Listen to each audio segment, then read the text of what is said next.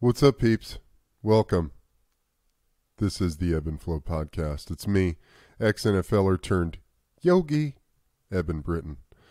That will be official, as if it takes anything to be a yogi, anything tangible. I am about to embark on a 5-week, 300-hour yoga training program. Pretty fucking stoked about it. This is the Vishnu Ghosh method. I suppose that would be the ultimate term, formerly known as Bikram yoga, hot yoga, the 26 and 2 practice. So I'm pretty stoked about it. I'll keep you guys posted on all of that. That being said, we're on our way winding down to the end of season 2 of the Ebb and Flow podcast. Going to run out a few more episodes. So keep this in mind as we're going forward. And then, with the season finale of the Ebb and Flow for season 2, following that, we're going to do a little run of the best of the Ebb and Flow podcast. Some of my favorite episodes, some of what I feel are perhaps either capture the essence of what the Ebb and Flow is, or a very impactful conversation that I feel deserves revisiting. So stay tuned for that. Best of episodes coming at the end of season 2. Also, got some great new stuff from my dudes at Bioptimizers. So when we talk about blood sugar, you might think when you hear that term that it has specifically to do with people suffering from diabetes, or if you don't have diabetes or any other sort of insulin response or resistance issues, then you don't really need to think about your blood sugar. However, this would be a mistake. Blood sugar is a vital part of our health and well-being, a balanced blood sugar. It's very important for optimal health. Think about the last time you ate a big heavy meal of fried foods or processed foods, or a donut, or a big bowl of ice cream covered in chocolate fudge, or a Big Mac, or whatever it might have been. And following that meal, for me when I was a teenager, it would have been a stack of pancakes, and still to this day. And following that meal, you feel that just absolute crash. You're exhausted. You're ready for a nap.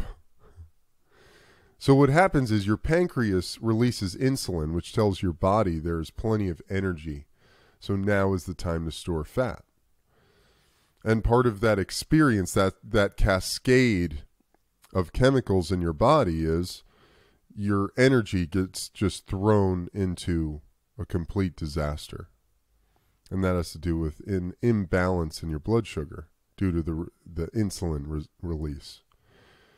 So when you take in a lot of carbs too quickly without much fiber or fat to slow down absorption, you could experience what we call the sugar crash. Leads to low energy, brain fog, weight gain. For me, I experience a lot of depression.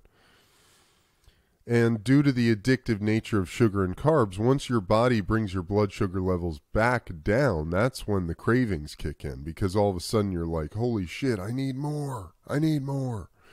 Your body needs to fill that energy void. And when you give in to those cravings, it starts all over again.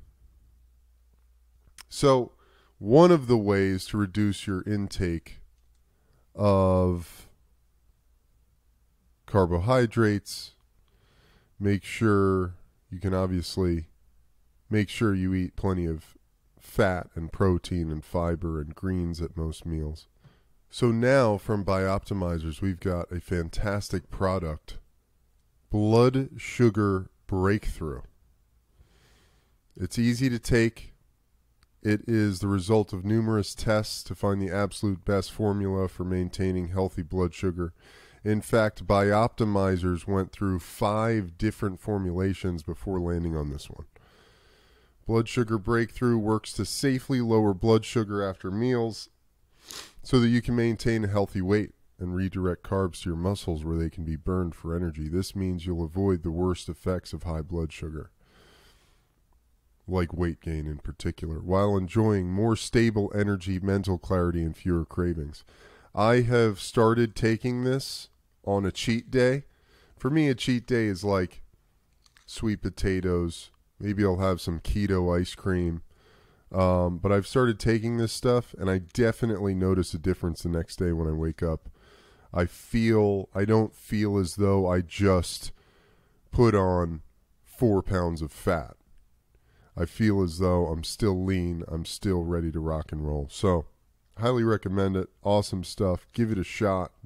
Powerful for balancing the blood sugar, which in the end will optimize your health. You can head over to bloodsugarbreakthrough.health/ebb and flow. Save 10% with code EBBANDFLOW10. And that's about it, folks. Head over there. That link will be in the bio. This conversation, one of the most powerful and important conversations I have ever had about food. It's with the carnivore MD, Dr. Paul Saladino. He's fucking awesome, I have to say. And this conversation is highly illuminating as it relates to nutrition and food as medicine. Food is medicine. So, stoked to share it with you guys. All right, y'all. Well, I hope you guys have an excellent rest of your day, living in your power, living in your truth. We need you. Until next time, I'll see y'all on the flip side. Enjoy this episode of the Ebb and Flow. Excuse me. Before I let you go, would love to see you join the Power Tribe on Patreon. Patreon.com/EDS Britain. Love to see you there, offering one-on-one coaching sessions. And we have merch if you're interested. HigherPowerWorkshop.com for your revolutionary garb. Your shroud of awakening waits for you at HigherPowerWorkshop.com. All right, y'all. That's enough. Enjoy this episode. It's a good one. See y'all on the flip side. Peace. You have unlocked the eternal link to internal source. The key of imagination, your admission. Access to the enlightened dimension. A gateway at the junction of darkness and light.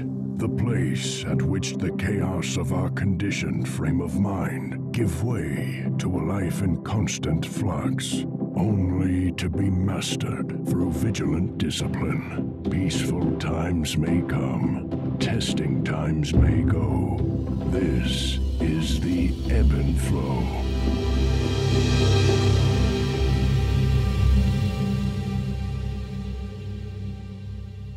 The Carnivore MD, Dr. Paul Saladino. Excellent to have you on the Ebb and Flow, my brother. Thanks for joining. Thanks for having me, man. It's a pleasure. Absolutely, dude. Well, I have a lot of thoughts and my own personal experience I'd like to reflect with you on, but I'd love to start with how you came into the carnivore philosophy. Like, what was your life path getting to this point where you believed that meat is medicine, essentially? I think that from an early age, I had this fascination with food and the ability of food to affect the quality and the experience of our lives. Along that path, I had a lot of wrong turns. But I've always been fascinated by the ability of food to affect us as humans, mostly within the sphere of my own life experience. And I had some detours. You know, I was a raw vegan for 7 months, maybe 13 or 14 years ago. And I remember even before that, when I was a kid, I had this fat obsession, and I would only eat low-fat foods, and so I ate a ton of cereal and skim milk.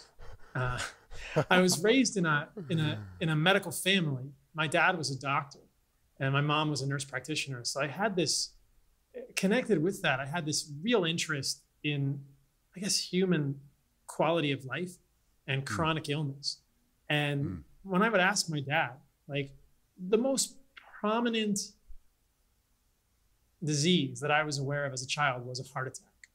And that was the thing that everybody said. Everybody knew you didn't want to get that. Even as a 10-year-old, I could understand that heart attacks were bad. Right. And so I asked my dad, an internal medicine physician, what causes heart attacks? And he said, nobody knows. And I thought, even as a 10-year-old, I kind of knew. That's kind of bullshit, right? Like, this guy is my dad. He works all the time. He went to medical school. He went to residency. All he does is work. And he doesn't even know what causes heart attacks? How is this even true? You know, it's crazy. So it was kind of from there that I really began thinking about the way that food could influence human health. And I had my own medical issues that were at the center of it, specifically eczema and asthma. And eczema, for people that don't know, is like these little red, itchy bumps that you get on your skin. I would get them on my wrists or my elbows, my fingers, or my waist. Sometimes I would get it other places like my hips or my butt or my other place, or I don't know, my knees. But it's annoying because it's itchy. It prevents you from doing things you want to do because it can get super infected if you're on mats doing jujitsu or other martial arts. And it's clearly an indication that your immune system is not happy with something that you are doing. But if you go to a mainstream dermatologist, they'll just tell you, oh, here's a steroid cream to take, or here's an oral steroid, or here's a biological agent that's going to modify the way your immune system works orally. And that was always unsatisfactory to me. And I was already connecting the dots early on. Like, I'm pretty sure it's a food that I'm eating that's triggering my eczema. But if you ask dermatologists, they'll say, oh, no, there's no evidence that that's the problem. And you think, man, medicine is bullshit. Medicine is bullshit. So, I kind of struggled with my own issues, trying to both optimize my physical and mental performance in my life, and then also trying to avoid my eczema. And like I said, I meandered down some wrong turns, like raw veganism, which resulted in 25 to 30 pounds of lean muscle mass loss, to the point that I was basically cachectic and super skinny. And then after that, I was paleo and had a lot more muscle. Hold on one sec, I'll pause it here. Got a little, sounds like you've got tanks rolling in the back. This is so good, Paul. It resonates with me deeply because for much of my childhood, I always had this intuitive sense that food could help me improve the quality of my life. So it's really powerful to hear you talk about that, especially coming from your background, this medical background. Yeah, so with a paleo diet, I gained muscle back and I felt better. And I was eating meat, vegetables, fruit. Basically, your listeners will probably be familiar with the philosophy of a Paleolithic diet, which starts to look evolutionarily at what humans should be eating and leaves out things like grains and beans and dairy, which appear to be relatively recent introductions into the human menu over the last 10,000 years or so. But for the majority of human evolution, it looks like we were not eating a lot of those foods. So Paleolithic diet philosophy says, oh, let's leave those things out and focus on the things that we were probably eating for millions of years. So that helped me somewhat. I gained some muscle back. I felt a little better. I farted less, but still farted a lot. When I was a vegan, I farted a ton. I had the worst gas in the world as a vegan. And it was impossible literally to be around me in any closed space as a vegan. And a Paleolithic diet helped, but I still had eczema. At times, the eczema got to be so bad that it was over my whole body, my chest, my back. And in medical school, my eczema got really bad. And that was when I started doing jujitsu, and I couldn't do it all the time because I was on the mats. And then into residency at the University of Washington, I still had eczema. I remember at one point in my second or third year of residency at the University of Washington, I was eating a lot of these like quote unquote medicinal mushrooms because they were in vogue. So I was doing like reishi powder and chaga and lion's mane powder. And temporally, the association there is enough to make me suspect that those caused one of the worst eczema flares I've ever had in my life. And if anyone knows about eczema, it lasts a long time. It doesn't just come and go in a day. It usually lasts for weeks. It takes a long time to go away because your immune system, the way it gets triggered, it's involving T cells. And T cells take a long time to calm down. And some of the antigens and these T cells that are activated against a specific antigen can take weeks or a month, 2 months to really get out of your system, even when the offending food or antigenic substance has been removed. So I had a horrible eczema flare my second or third year of residency, and I thought, man, what am I doing? I'm eating almost entirely organic food. I'm eating salads, I'm eating plants, I'm eating vegetables, and I'm eating fruit, and I'm eating meat. Why is my eczema still bad? And I'm eating these mushrooms. I'm still having flares. And these are all things that are widely considered to be healthy. And I thought, okay, I'm just going to eliminate all the plants from my diet. I heard Jordan Peterson on Joe Rogan's podcast talking about the improvements in his autoimmune disease, the improvements in his daughter's autoimmune disease, when they just ate a diet of all meat. And at this point, I had gone back to medical school after being a physician assistant in cardiology for 4 years. And I went back to medical school with the intention of understanding the root cause of illness. And so I was already kind of hip to ideas around functional medicine and integrative medicine. And in those schools of thought, plants and plant chemicals are very valuable for humans. And so there was a lot of cognitive dissonance in my mind thinking, this is crazy. I can't just eat meat. There's all these things that are important in vegetables that I will need that I will lack. But, I researched a little more and I said, you know what? I like trying new things. I'm going to do it. And I cut out all the plants from my diet. And lo and behold, the eczema resolved, got better, never reoccurred for years until I tried to reintroduce certain plant foods that trigger it years later. And in addition to the resolution of the eczema, I also felt differently psychologically, which was fascinating to me.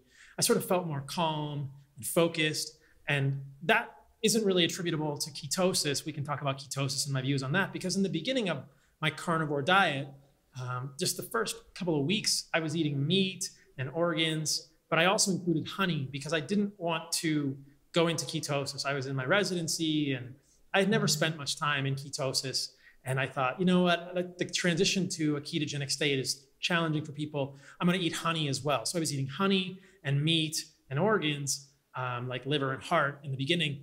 And my mental state got better. Like psychologically, I just felt less likely to like honk at somebody in traffic, less agitated. And I was living in Seattle at the time. It's kind of a stressful place. It's gloomy, It's rainy, there's a lot of traffic. So I was like, man, there's something to this. I feel good. Like my libido improved, my energy stayed really good. Eventually I pulled back from the honey. And for the next year and a half, I just ate meat, organs, and animal fat. And then eventually I transitioned to what I do now, which I would consider to be more animal-based. So the majority of my diet is meat and organs and animal fat with some inclusion of the least toxic plant foods. And we can talk about why I made that transition. The least toxic plant foods being things like fruit and honey, but I still don't eat vegetables. And I've sort of self-dubbed myself. I've come to think of myself as like an anti-vegetable crusader and sort of trying to point out this relationship that many of us have with vegetables. We've been told they're so good for us, but I'm not convinced that they are. And when you think about it from the perspective of a plant, it starts to make a lot of sense. So there's varying degrees of focus on animal foods that I think we can do as humans. And all of them can be beneficial for some people. I think that ultimately, what I've learned through the last 3+ years of this has been that, number one, that animal meat and organs are clearly the most nutrient dense foods on the planet. They're clearly the most nutrient bioavailable rich foods on the planet. And they are incorrectly maligned. They are incorrectly denigrated by the mainstream media based on really shitty science, really shitty consideration of the science that's out there. They're what we've always sought as humans. especially as hunting and gathering humans. And then beyond that, there are a lot of foods that we are told are good for us, or that told that are not bad for us, like seed oils, things like corn, canola, safflower, sunflower, soybean, etc., which are extremely bad for humans. And we can talk about that because of evolutionary inconsistency. And then the third premise is really that even within hunter-gatherer tribes alive today, like the Hadza, who I visited in Tanzania, and the Ikun, the Kungsan in Botswana and Namibia, there is a hierarchy. There is a relative appreciation of plant foods, meaning that they tend to look at plant foods in a similar way and think of which plant foods are more palatable, less toxic, more calorically rich, and more digestible, those being fruit, than the other parts of plants, which we technically think of as vegetables. So we can talk about all that. There's a lot to unpack there. That was a long answer to your question. No, dude, that was so awesome. That was so great. Fuck, man. Well, I'll say that I played professional football 6 years in the NFL. I have had a very intimate relationship with food throughout my life. As a kid, growing up in a household where there was a lot of chaos, food became a comforting agent, a numbing agent. And then as I shifted into my football career, food became fuel. So I looked at food as this necessity to feed my muscles and my body so that I could be as productive on the football field as I possibly could be, strong, resilient, etc. Then when I got into the NFL, started dealing with a lot of pain and injuries, physical and emotional trauma, food switched back to, it was sort of this melange of comforting agent / fuel, but really veered more into what makes me feel good, which ended up being a lot of like pasta and steaks and lobster tails and potatoes and all kinds of shit.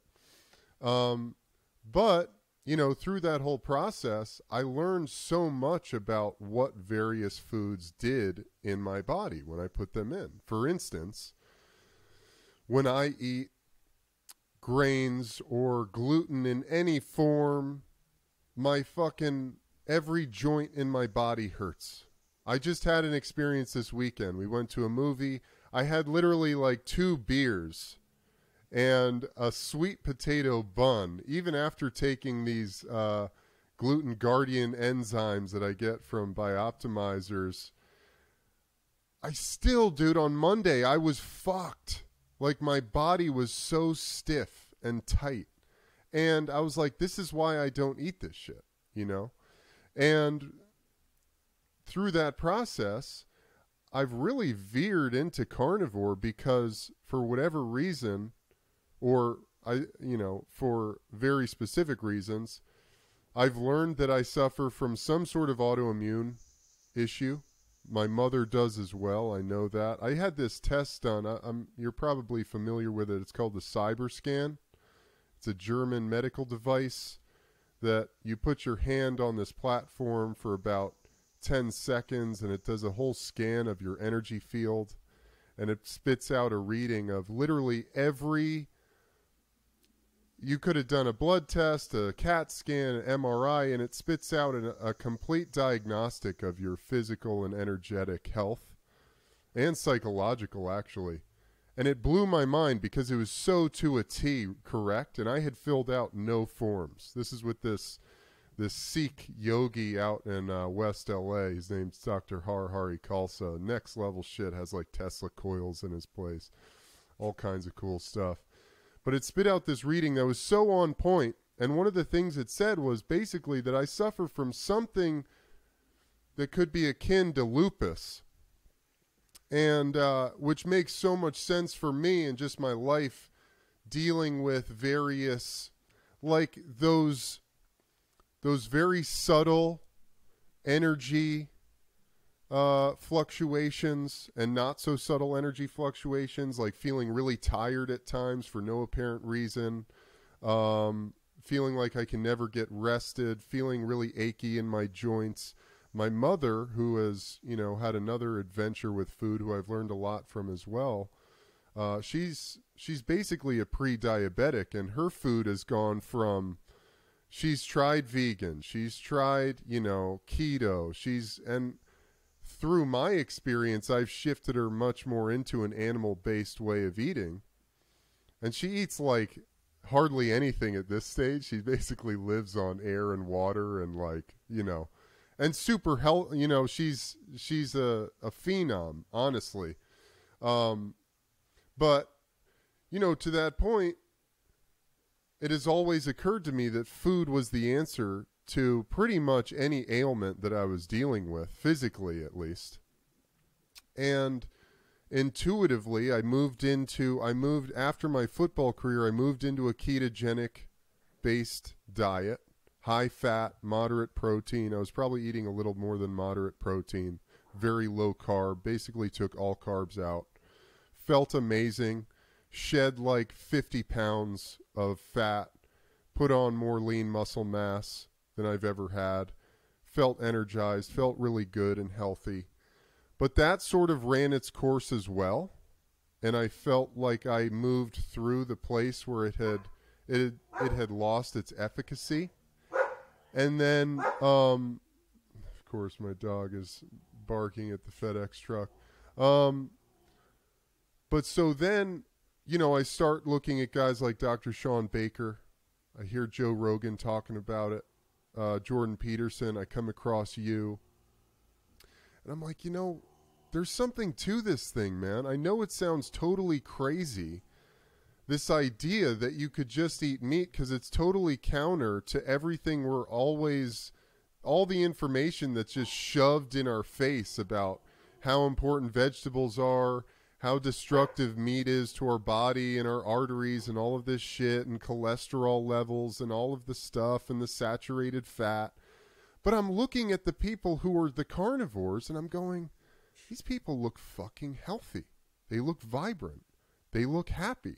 They're not just talking shit. This isn't just like, go eat meat and, it's like very dialed in of what these guys are talking about. So I started experimenting with it, and also having this intuitive sense that I've always felt best when I eat meat. I just always feel like meat has never been a thing that has caused me more inflammation or caused me more brain fog or whatever it is.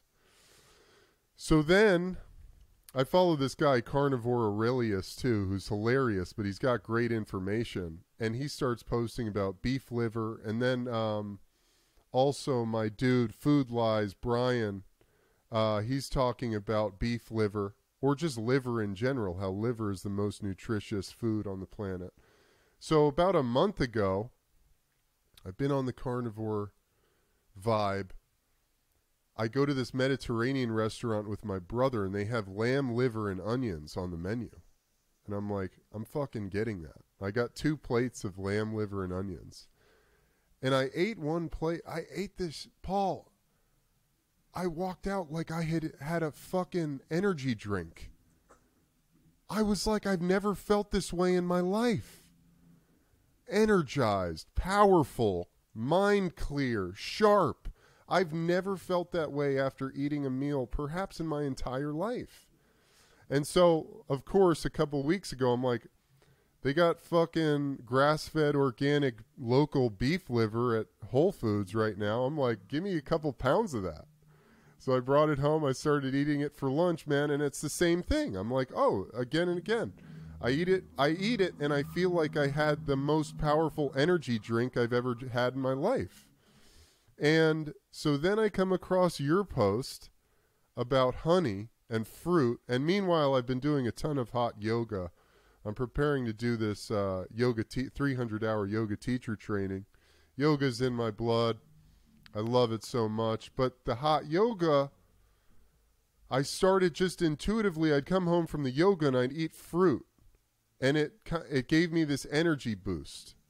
And for a long time, probably for honestly the last 5 years, I've been thinking to myself, I can't eat fruit. I don't eat fruit. I won't eat fruit. It doesn't digest well, or it requires separate enzymes and digestive juices to break it down, or else it ferments and it causes all kinds of issues. I don't eat fruit. I don't fuck with it. But then I just sort of intuitively started eating it after hot yoga. It gave me this energy boost. And then I see your post talking about honey, organ meats, and fucking fruit. And it'll send a signal to your body of living in abundance. And just after that post, I saw it probably a week ago, I started having a spoonful of honey after my workouts. And I'd like to talk to you about timing and all of that stuff too, but dude, it's like the missing ingredient. I'm like I stumbled into the fucking, you know, temple of God in food, man. Like, what the fuck? It's blowing my mind. So I don't know what I mean. There's so much, so much to unpack there. I didn't mean to cut you off. No. I mean, I'm pretty much done as far as, you know, bringing you up to speed on my food experience. But, you know, I feel like, you know, there's so much I want to talk to you about.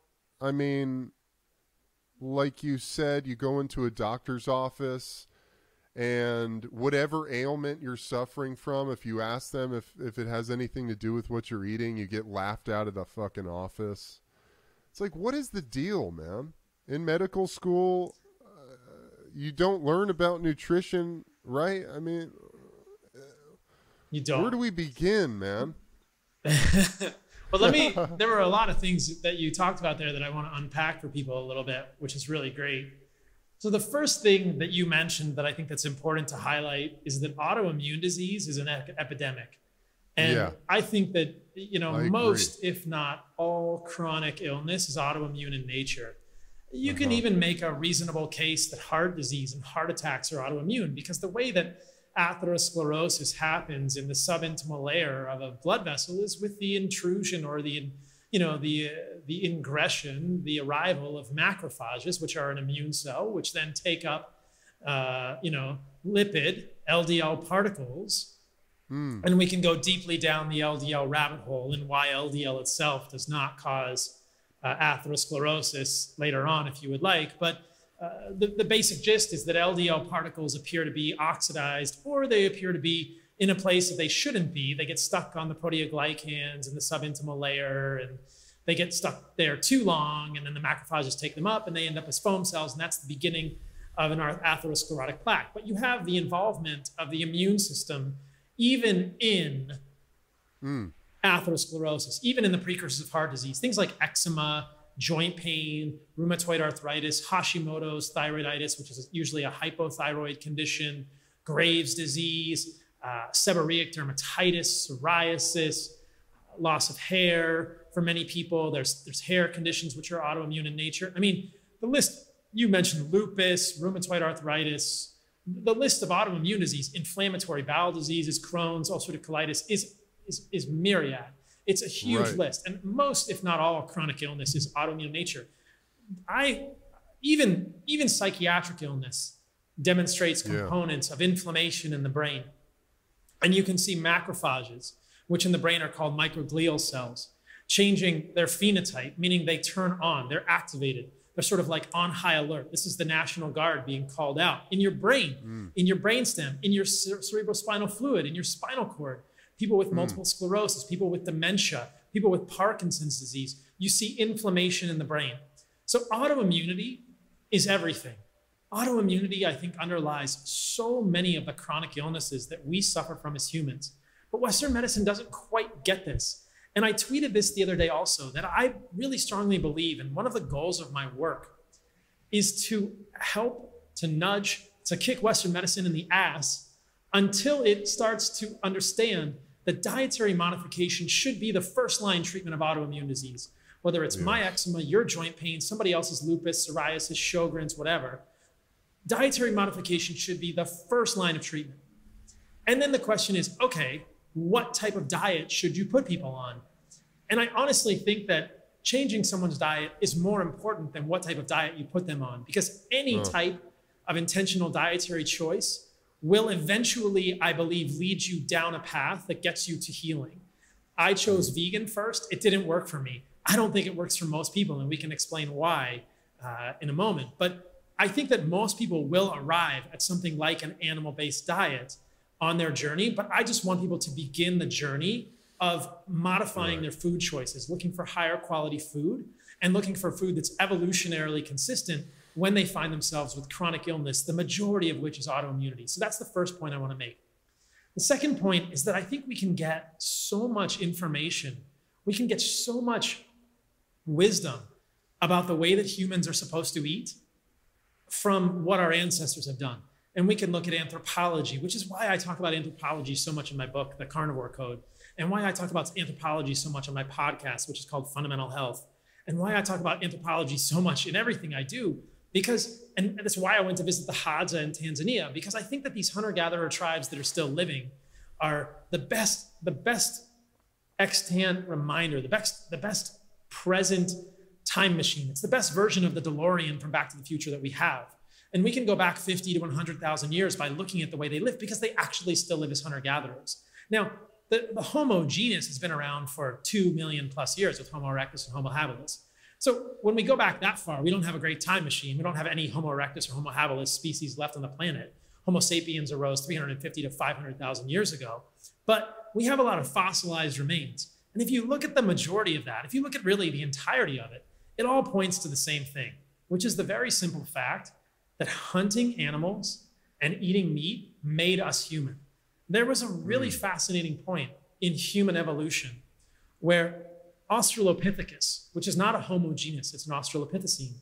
It looks kind of like a monkey-human hybrid. If you saw an Australopithecus on the street, you wouldn't think it was a human. But if you saw Homo erectus or Homo habilis, you might just think it was a football player, right? So it's, you know, it's, or like I don't know, somebody like really burly or somebody with a really big jaw, who knows, right? Yeah. But an Australopithecine, you would not confuse them for a human. Well, Australopithecus appears to have had a branch point, a divergence.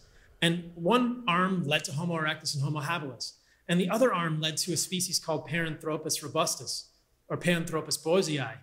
And we never hear about the latter species because they went extinct. And we can find fossilized remains of Homo erectus, Homo habilis, which is the Homo genus, our lineage, and then Paranthropus. And we can look at the teeth of those fossilized remains. And based on stable isotopes in the teeth, calcium, strontium, barium, we can get a sense of what those people, those pre-hominids, those hominids were eating.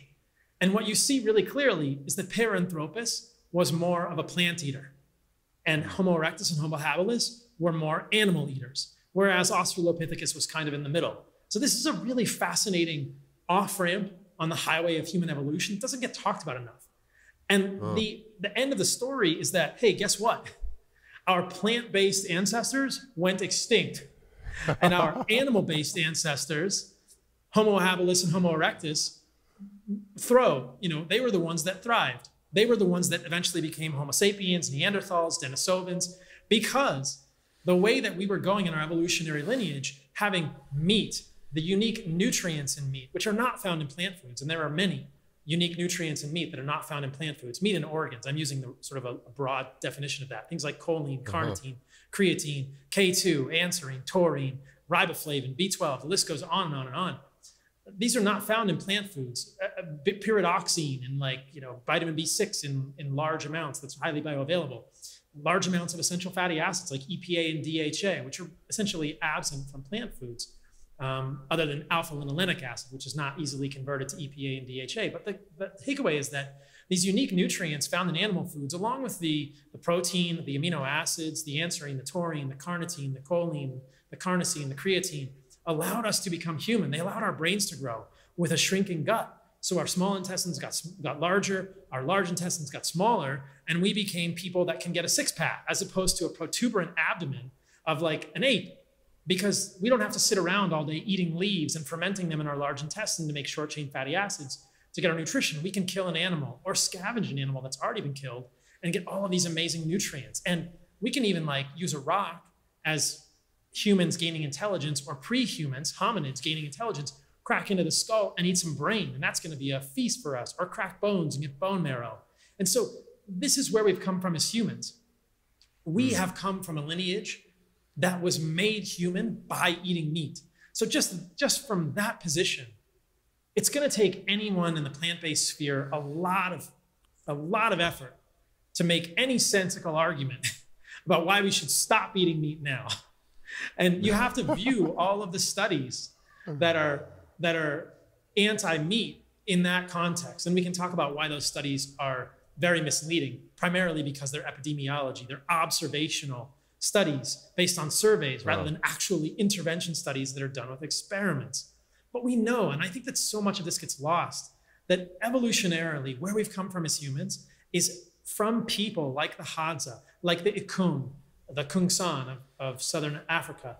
And what do they eat? Well, I went and visited the Hadza and I asked them this question: what is the most important thing in your life? And they said, meat. What do you like to do? We like to hunt. What is your favorite food? It's eland, which is a 2,000-pound impala. What else do you like to eat?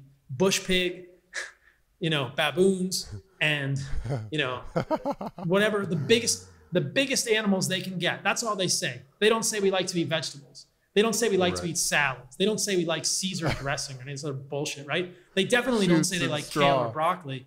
Yeah, like we don't like to eat, we don't eat tree bark, and then you say, what do you dream about? Well, I dream about hunting. You ask the women, what makes a good husband? A man who's a successful hunter. And then what do they do in their free time? They make bows and arrows, man. They make bows and arrows. They sit around the fire and they make bows and arrows. That's what they do. So their whole life revolves around meat. It's not the only thing.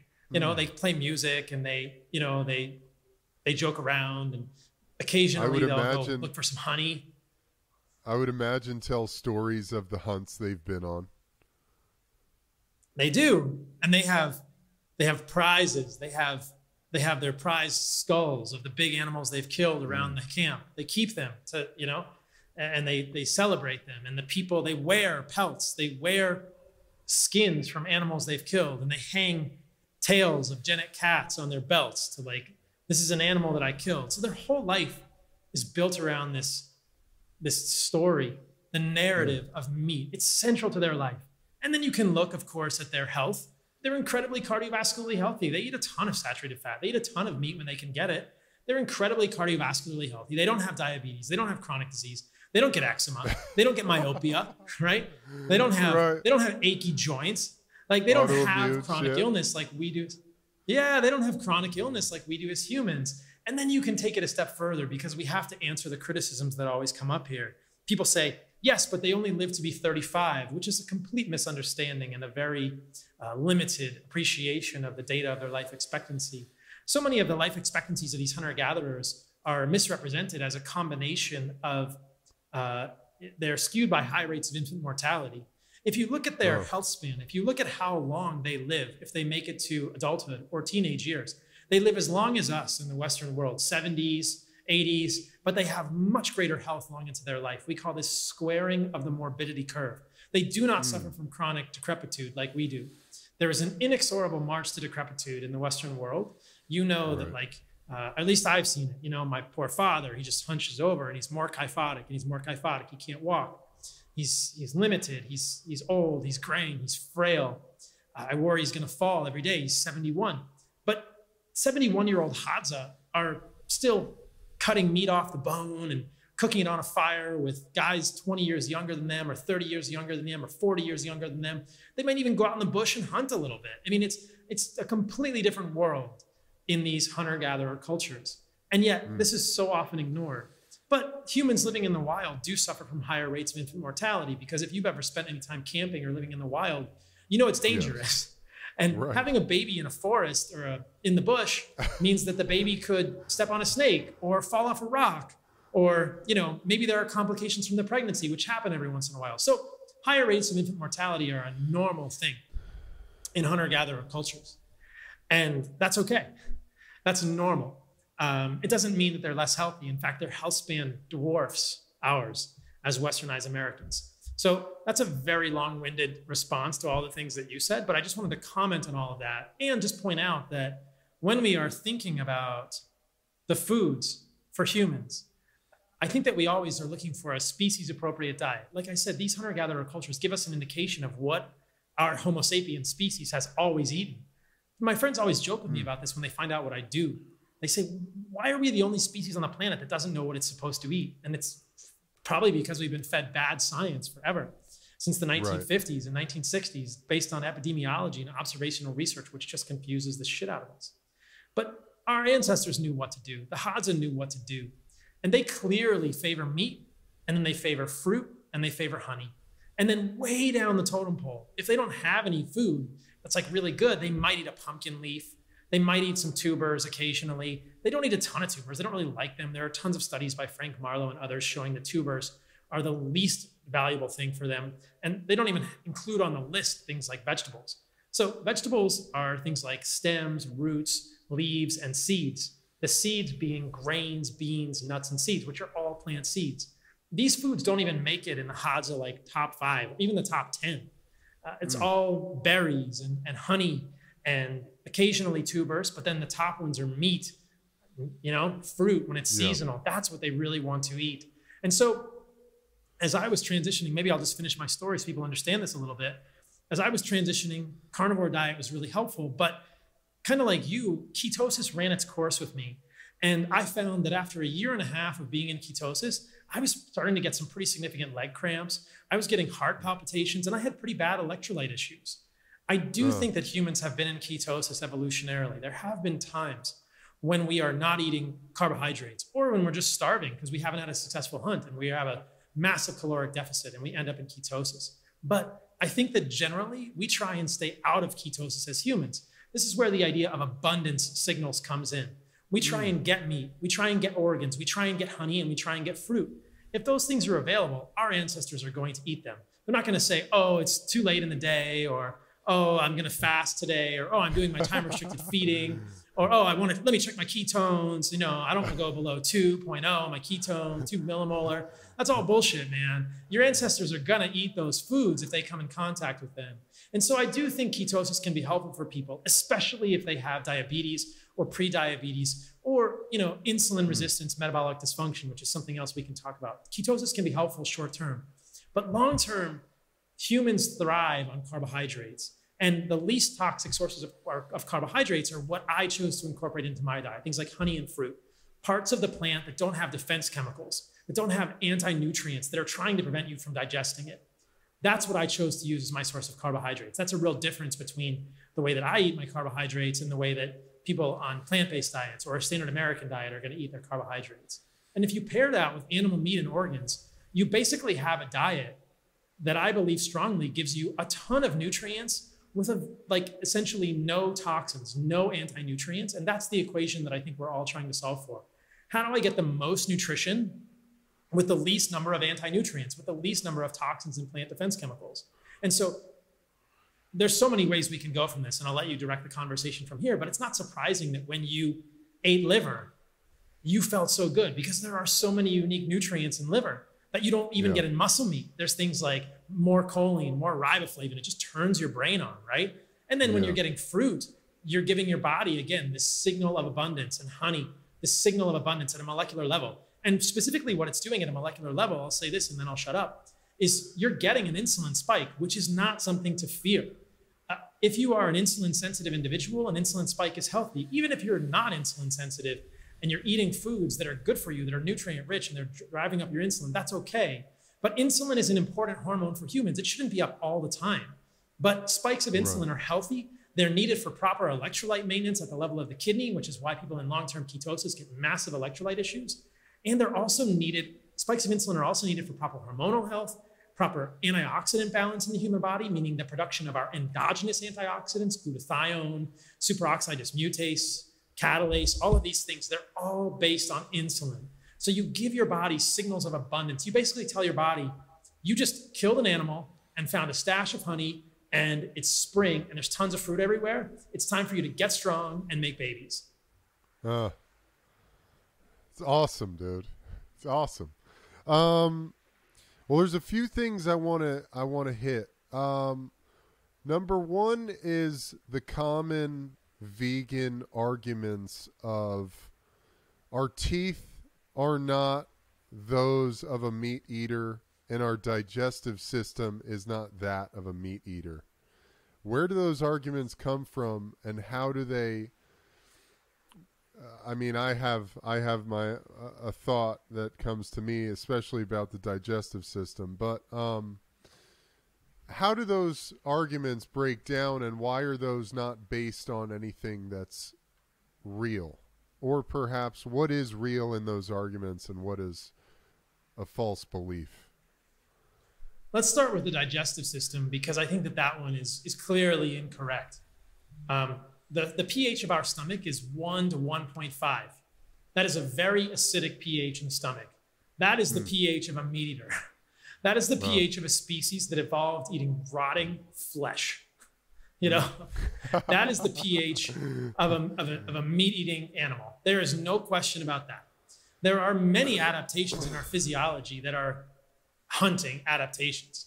We have a very acidic stomach. Like I said, we have a very large small intestine, which is basically evolved to absorb highly nutrient-dense foods like meat. And then we have a very large, relative to our primate ancestors, we have a very small, large intestine. Now, the large intestine is where the plant food we eat is fermented, and where apes spend all of their day eating leaves, and they really do eat, you know, hours and hours and hours a day. Right. I think some people estimate 16 hours a day or more. And they're filling their body, they're filling their protuberant commodious colons with plant matter that is then fermented into short-chain fatty acids, which is where they get their energy. So the statement that our digestive tract doesn't look like a meat eater is completely false. There's really no evidence for that. It's actually clearly a meat-eating organism's digestive tract. And let me just say this one thing here, because a lot of people get confused with this. When they hear that my handle is Carnivore MD, and I wrote a book called The Carnivore Code, and I talk about the carnivore diet, people get really dogmatic. And they think, wait a minute, this guy eats fruit and honey. He's an omnivore. And to which I say, absolutely. Humans are omnivorous. But if you look at omnivorous species, it's very clear, based on the research of zoologists, that the majority, more than 70% of omnivorous species, either lean heavily toward plant or animal consumption. So the question becomes, are humans a plant-based omnivore or an animal-based omnivore? And I think that the evidence is overwhelming in favor of the latter. We are animal-based omnivores. And the idea of a carnivore diet and quickly or closely related an animal-based diet is that by embracing the reality of your animal-based omnivory status as a human and making the majority of your diet meat and organs, and then filling in the gaps with the least toxic plant foods, we thrive. When things are aligned, we thrive as humans. That's how it works, right? Like when we eat like we are supposed to eat as humans, when we actually become the species that eats a diet that is species appropriate, we thrive as humans. And that's the magic in it. So the second argument is about the teeth. Wait, Paul, and I can talk about one thing. Yeah. Where does that come from? Is the argument about the digestive system from the vegan community, is that just a hopeful misinterpretation of what is it just a complete illusion, fantasy, like trying to make an argument where there isn't one? Where do you think that comes from? I'm just curious. Because it seems like you said, food is so dogmatic in this day and age. I think that perhaps they're comparing the digestive system of a human, an animal-based omnivore, to a pure carnivore like a cat. And they're saying, oh, they're different. They're slightly different. Well, they're slightly different, but our digestive tract looks a lot like a dog. And dogs are also animal-based omnivores. Cats are carnivorous. They just eat meat, right? Animals, I mean, humans and dogs are animal-based omnivores, which is where the idea, the sense of an animal-based diet comes. We are animal-based omnivores, right? And we can do very well eating just meat, which is it's sort of the genesis of a carnivore diet. With our teeth, you have to remember that our predecessors evolutionarily are primates. Like only 4 million years ago, we split off from chimpanzees and bonobos. It's not surprising that we have molars, that we have teeth that are evolved to grind fibrous foods, which have served us well over our evolution during times of animal scarcity. And so I will reiterate the fact that humans are animal-based omnivores, which means great. If you have a tribe and you hunt an animal, you are sitting pretty. You are happy, Right. you are celebrating, you are making babies, you are singing songs, you are eating the best food on the planet. But if you end up in a place where you can't eat animals or you're not successful, great. Because if you really need to, you can gather some tubers. You can eat some plant leaves if you need to. You can eat some seeds. Maybe you'll even find some honey or some fruit, which would be more desirable. But the majority of those foods, especially the leaves and the seeds and the roots, are generally considered quote unquote fallback foods by anthropologists, by zoologists. Meat, the Hadza will tell you this, meat is what they want. Meat and organs is what they want. And they'll take honey too. So really their favorite foods are meat, organs, and honey. And everything else is kind of a fallback food. It's a survival food, not this is our best, most desirable food.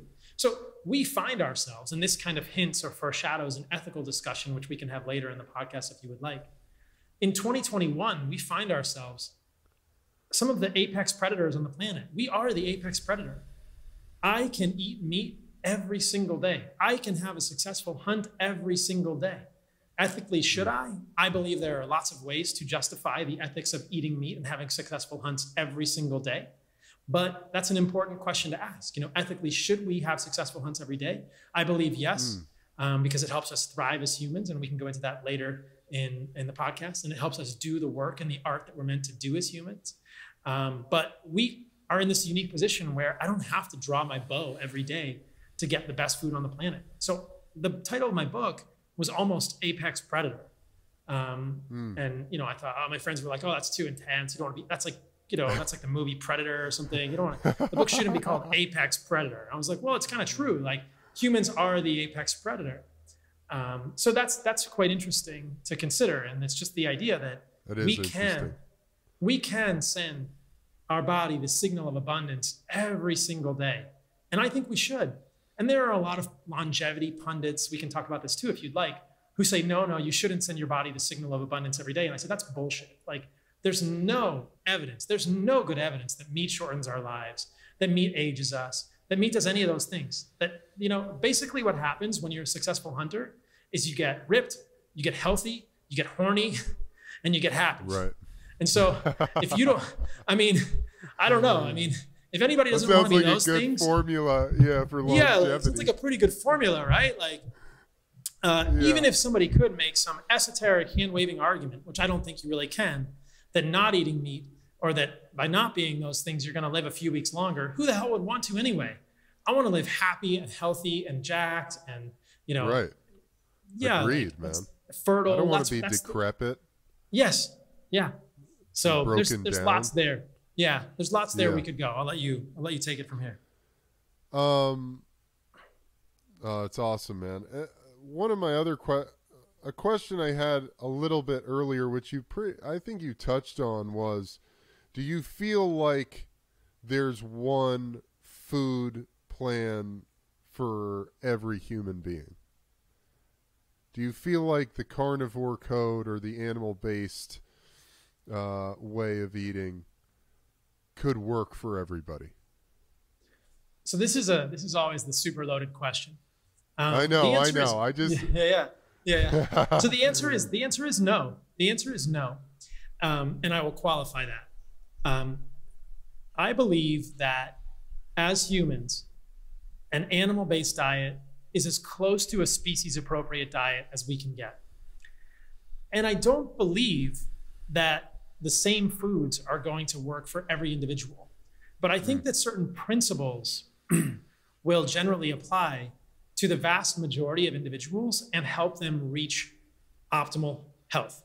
With Heart and Soil, which is the company that I built that actually makes desiccated organs. So we talked earlier about liver and how beautiful it is, and the other organs of animals are so beautiful, they're so nutrient rich, but a lot of people don't want to eat liver. So at Heart and Soil, we make desiccated, we make freeze-dried organs in capsules for people. And one of our message is reclaim your birthright to radical health. And I think that we all have a birthright to radical health. And so I believe that these principles will help people reclaim that. And those principles are things we've talked about earlier. Meat and organs are the most sought after foods on the planet. Eat them, make them the majority of your diet. Do not be fearful based on shitty science. Look at evolution and look at the good science that I present in my other work, actual interventional studies with meat and organs. Number two, religiously avoid things like seed oils, which are completely evolutionarily inconsistent. And number three, understand that plant foods exist on a toxicity spectrum, and not all plant foods are entirely benign for all humans. Now, ultimately, what I think I'm doing and what you're doing is trying to help people get back to a higher quality of life, the birthright to radical health. And so if somebody is eating salad or they're eating broccoli and they are thriving, who am I to tell them to stop doing that? If you're thriving, don't change anything. Keep doing what you're doing. And even within an animal-based diet, I think that people giving up broccoli and kale, they will feel better. They'll fart less. They'll have less bloating. Their poops will be better. They'll have less joint pain, right? Maybe like me, they'll have less eczema. But within an animal-based diet, I don't think everybody's going to eat the exact same foods. Some people might like strawberries or bananas, or some people might be in Costa Rica and they're going to eat papayas or honey. Some people may not like honey, or they may find that it doesn't work for them. Or some people may prefer sweet potatoes, which I would consider to be moderate rather than completely least toxic. So I want to give people a spectrum and a template from which to build a diet that works for them. I don't really eat a lot of avocados, but I think that they're a fruit and people could incorporate them in their diet. So I don't think there's one food by food specific diet for humans, but I think there are principles that will help the vast majority of people really reclaim that birthright to freaking amazing health. And the asterisk on that statement is that some people who are already sick need to modify these recommendations. These are people like with chronic kidney disease. If you have chronic kidney disease, your kidneys aren't going to process as much protein as I recommend. You need to talk to your doctor about it. You're not going to be able to eat 1 gram of protein per pound of goal body weight, which I set as a minimum for people. So 1 pound of meat equals 100 grams of protein. And so for somebody like me, I'm 170 pounds. I'm going to eat 170 to 200 grams of protein today and every day. And I think that's a minimum for people. Now, if you have chronic kidney disease, maybe you had diabetes or longstanding hypertension, you're not going to be able to eat that much protein. Maybe you've had a nephrectomy. Maybe you don't have both of your kidneys. You're going to have to lower your protein requirements and increase your carbohydrates or increase your fat. So there are some pre-existing medical conditions. People with longstanding diabetes are probably going to want to avoid a ton of fruit and honey in the beginning and make sure that they eliminate seed oils. And then over time, they can reincorporate fruit. So pre-existing medical conditions will make this a nuanced way of introduction of this way of eating and may make certain modifications of it better for certain people. But generally, I'm about sharing with people these principles that I talked about. Meat is amazing. Don't fear it. Avoid seed oils. Understand that not all plants are great for you. And I think that is going to work for most people because we are all Homo sapiens. And the last thing I'll say is this. I do not believe that there are some people who are born to be vegans, unless they're a whole new species, right? That went away with Paranthropus, right? I do not believe that there are Homo sapiens on this planet that will thrive as vegans. And people will say, well, what about this vegan or that vegan who's thriving? And if you really look at those cases, what you find time and time again is they're either lying about what they're eating, they're taking a ton of supplements, a ton of synthetic proteins, which don't exist in nature, whether it's hemp or pea protein that's hydrolyzed. And they are partway to their vegan journey, and then within 3 to 5 years, they nutritionally crater, and they end up as a flaming mess of nutritional sort of like a big nutritional debacle. And so the thing I'll just add here is that people might, whenever I say this, well, the vegans are taking tons of supplements, but you make supplements, Paul, with Heart and Soil. The supplements we make are food. We are freeze drying food in a capsule so you guys can get more organs, which is different than taking peas or hemp and hydrolyzing it and making a concentrated form of the pea protein. Those are very different things. Most of the pea and hemp proteins come out of China. They're highly toxic and metals. And then they're taking a ton of other synthetic supplements, which don't even come from food, B12, et cetera, et cetera. So they're basically, they're just leaning on crutches everywhere. And then they don't actually thrive long-term. And many of these people, bless their heart, I think that they're well-intentioned vegans, have never tried a well-constructed animal-based diet. I think that most of them are well-intentioned, not all of them, but most of them are.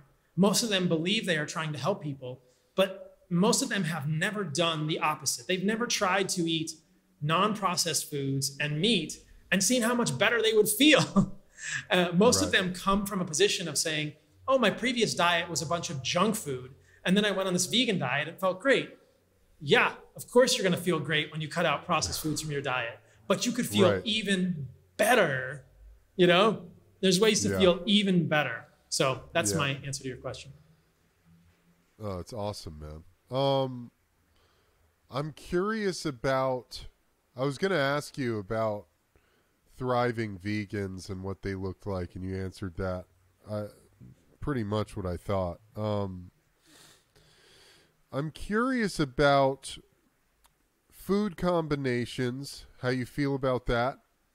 Eating, you know, like eating fruit and meat and honey, or how you do it. What fruits do you eat? What does a day of your eating look like? Yeah, I think that would be really helpful. Yeah, so what works for me is not going to work for everyone. Of course. But I construct my food around meat and organs. I generally eat 2 to 3 meals a day. And right now, I get up every morning and I surf. And so all the plant-based people will love that I'm plant-based and vegan till about 9:30 in the morning or 10 o'clock. I get up, I drink a few coconuts, I eat a couple of bananas, and I go surf. So I'm plant-based until 10 a.m. And then I come back and I eat a pound of meat. And then I come back and eat a pound of meat. All the meat that I eat is grass-fed and grass-finished and regeneratively raised. Come back and I eat a pound of meat. I eat about an ounce of liver, maybe a couple of ounces of heart. If I don't have access to heart and liver, I will use our desiccated supplements from Heart and Soil. And then I will eat some more fruit and maybe a little bit of honey with my quote unquote breakfast. And for me, I've found that 100, 200 grams of carbohydrates a day seems to be a sweet spot for me. I don't count calories. I don't count my macros, other than the fact that I know that I feel best if I get a couple of ounces of organs a day and a couple of pounds of meat per day, right? So 2 pounds of meat and maybe 2 ounces of organs a day seems great. And that's why I consider this animal-based. I'm constructing my diet around animal foods. The plant foods are accoutrements. They're just for flavor, they're for carbohydrates, but they're not the majority of what I eat. And then throughout the day, I don't really snack. Maybe I snack a little bit and I'll have another banana, maybe another coconut if it's a hot day. And then I'll sometimes eat a second meal, but usually recently it's been about 2 meals a day. And the second meal is usually 4 or 5 o'clock in the afternoon. And again, it's another meat feast. It's another pound plus of meat, some fruit and some honey. And for me, I've found that fruit like papaya and banana works really well. I try to find the fruit that I can get organic. Again, I live in the tropics right now. I live in Costa Rica. So I can get papaya, I can get avocado, I can get bananas organic, I can get pineapples. Those are the fruit that I eat. And then I can get local, raw, organic honey, which I eat as well. If I'm in the States, it's very hard to get tropical fruit. So I might eat more bananas. I might eat seasonal berries. Maybe I'll eat watermelon. I'll eat watermelon here too when I can get it. So, and again, people are going to have to figure out what works for them in terms of what fruits are available, what type of situation they're in. And there's questions, you know, should humans eat seasonally? Should humans eat via latitude? There's a lot of questions and see what works. In terms of food combining, maybe that's ideal to only eat your food separately, but I think logistically it's so hard for most people that I don't even really worry about it. You know, I don't really have a lot of GI distress or gas with eating fruit and meat together. If people find that they digest fruit better separately than meat, do that. If you find that you digest meat best by itself, do that, that's fine. Certainly if you're out hunting and gathering with the Hadza and you kill an animal, you bring it back to camp and you usually just eat that animal. So you might just eat one food at a time. Right. If we're out there on the hunt and they find a hive, they're gonna eat honey with nothing else, just honey and honey and honey. If we find berries, we're gonna eat berries with nothing else. So there are precedents for, you know, not combining a lot of foods, but I think most people will be fine eating blueberries and steak together. It's not the end of the world, but if they feel better eating them separately, I think that works too. That's awesome, man. What would you say are things to be mindful of that would be great markers for something not working? For instance, a lot of gas or pain in the gut, or what are some of those markers that people can become mindful of, turn on to have a good sense of what they're eating and how it's working in their system? I think you hit on a lot of them. It would be things like GI symptoms primarily: gas, farting, bloating, GI pain, constipation, diarrhea. Start with those.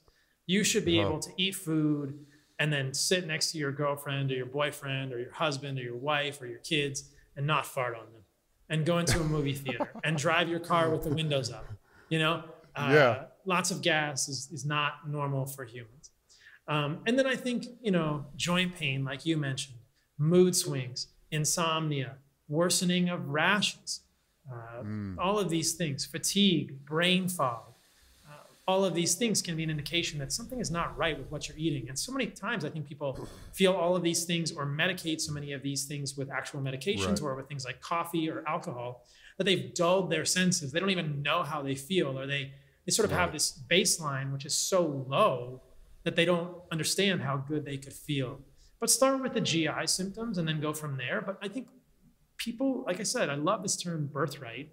I think that as humans, we all have a birthright to get up, to have energy, to have mental clarity, to have a good mood when we wake up, to have a positive outlook, to have a healthy libido, and then to have energy throughout the day, to sleep well, and to be able to do the things we want to do in the day that involve strength and bending without joint pain or fatigue or massive GI discomfort. So we all have the birthright to actually enjoy our lives. That's what it's about. I love that. I love that. Amen, brother. Last thing I want to ask you about, because this has been so epic, and I think just people are going to get so much out of this.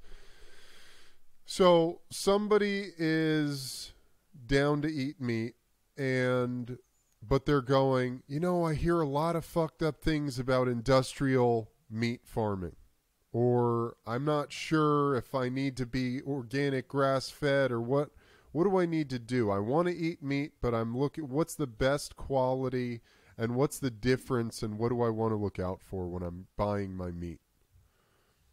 Yeah, I think the ethical questions are super important. And I'll frame it with this statement that though many of us can abstain, I'm sure not all of us do, but many of us can abstain or choose to abstain from voting in the political system. We cannot choose to abstain. We cannot abstain from voting with our dollars. So this is a really powerful concept for me. When you go to the grocery store and you buy meat and food, you are either voting for small, grass-fed, grass-finished, regenerative farmers, or you are voting for multinational corporations like Unilever, Cargill, Monsanto, et cetera. And so you just need to decide who you are voting for with your dollars. And I think that for myself and many others, it is worth paying more to vote for a future that we believe in.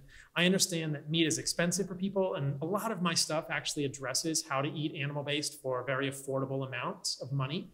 But there are lots of ways to get grass-fed, grass-finished, and preferably regeneratively raised meat within the country. There are lots of e-commerce providers. There's a farm in Georgia called White Oak Pastures. There's Belcampo. There's a place called Primal Pastures in California. There's lots of this, and it's growing. And regeneratively raised meat is basically the complete opposite of a factory farm. It's rotational grazing, meaning the cows are on a field, and then they move to a whole new field in a few days. And then they move to a whole new field, and they're rotationally grazing them while they're grass feeding and grass finishing. And what we know is when you raise animals that way, when you raise ruminants, whether it's sheep or goats or cows or bison in that way, because of the way the animals interact with the grassland, they actually enrich the grassland. They make it more fertile. This is actually really fascinating and where the term regenerate comes from. They are regenerating grassland. You can find fields that have been destroyed by monocrop agriculture, And very few people appreciate the way that monocrop agriculture is so bad for the land. When you till the land, you are destroying mycorrhizal networks in the soil. You are destroying ecosystems diversity by monocropping land. But regenerative agriculture increases biodiversity, increases mycorrhizal networks, recreates ecosystems, and sequesters more carbon than it produces into the soil. So it obviates any arguments of carbon emissions from cattle because they are net zero or net negative carbon producers in that environment, which is a fascinating thing. So I think that you have a choice who you vote for, but you can't really have your cake and eat it too in this situation. You can't say meat is too expensive, but I don't want to eat, factory farmed meat. It's like, well, you need to support meat that is equally valued as you are and support that type of meat. And it's not, having said that, it's not astronomically more expensive, but it is more expensive, but it's also quality. Nutritionally, it is different. There have been lots of studies showing that grass feeding and grass finishing is more nutritionally replete than grain-fed animals. And there's a number of studies by Fred Provenza and Stefan Van Villiet showing that it has many nutrients more, glutathione, other chemicals in the meat than grain-finished meat. And it also, the benefits of grass feeding and grass finishing are also in what the meat doesn't have in it. Because if you are feeding a cow grass for 85% of its life and then feeding it grains at the end, you are feeding it generally moldy grains that are sprayed with pesticides. And in order to feed these cows grains, depending where in the world you are, they're also allowed to feed them food scraps and bits of plastic and cookies, and all kinds of crap is going into these cows that is going to accumulate, whether it's glyphosate or other pesticides or atrazine or mold toxins on the moldy grains that these cows are being fed. So and then people are like, oh, the cows have hormones and they have antibiotics. Well, grass feeding and grass finishing and regeneratively raising animals doesn't do any of that. So you can eat a Franken cow, but I don't think you want to.